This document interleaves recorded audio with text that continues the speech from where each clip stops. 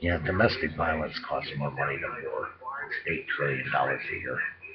Almost $8 trillion a year for domestic violence.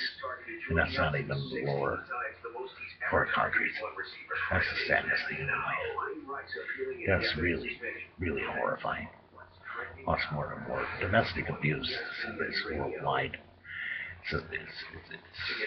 It's a power base for people to abuse their wives and their kids. It's a shame of human life. It really is. Domestic violence is terrible. It covers the world like a cancer. It covers the world like a cancer. People beat women, use women, rape women, abuse women, pound on them, kill them. Domestic violence is one of the most horrific, horrifying crimes in this world today. It needs to be dealt with, it needs to be faced. And people avoid facing it. They really do avoid facing it. But it's a multi-trillion-dollar deal. They have to deal with every year. They have to deal with every year. And that's a staggering number. That's a staggering number from Annika Boxer in the study. $8 trillion a year in costs for domestic abuse around the world.